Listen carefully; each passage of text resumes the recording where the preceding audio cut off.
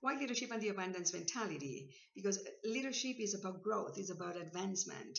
And we can only have this mindset when we have an abundant mentality. Abundance mentality meaning that we move from competing to creating. The function of a leader is to move forward processes, is to guide people to advancement, to growth, to learning, to sharing, and to, at the end, to produce an outcome that it is the product and the efforts and the intentions and the objectives of the team.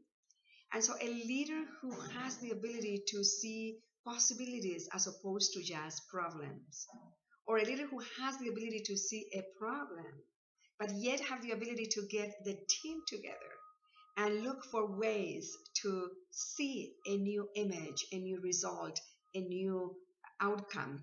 That's a leader who moves things forward.